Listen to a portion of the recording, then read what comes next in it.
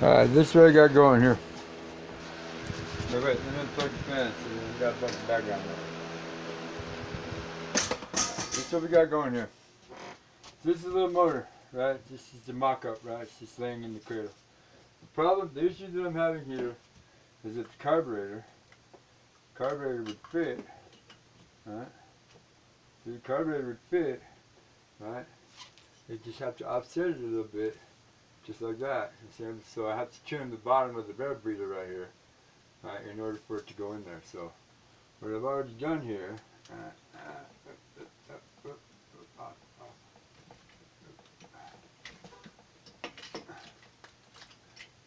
cover it down.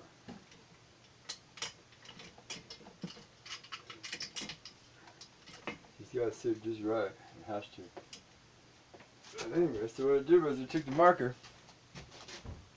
and I marked out the spot where I'm going to cut the air breather.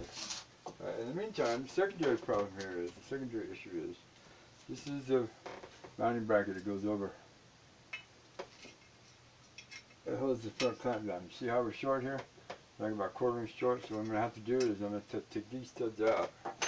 And I've got a piece of all thread right here. Got a piece of all thread right here that's a little bit bigger. Right, but I got the tap set here so I could just tap the hole and screw this all thread in. Right, and then it fits in the hole. I've got some nuts over there in the bin. I just have to find the nuts to fit on this all thread. That's why I'm not going to do it until I find the nuts.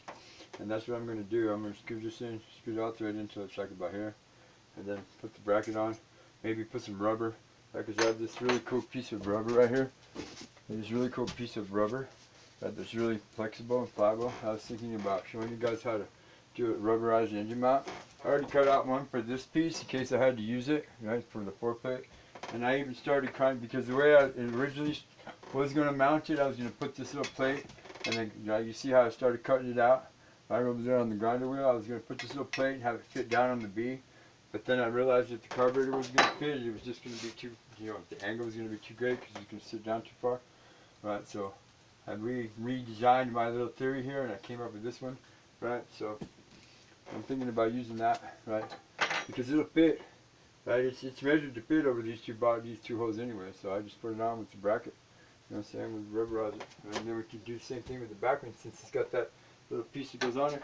But that's what I'm doing right now. I'm getting ready to cut down the air breather, so I'm going to take it off, right? So this is me, Brian, still doing the mock-up, right? Trying to show you guys what the plans are, right? Right, for the speeder bike. And do rubberized engine mounts. It's the shit. Right? Anyways. Alright, put all this stuff away. Right. Thank you.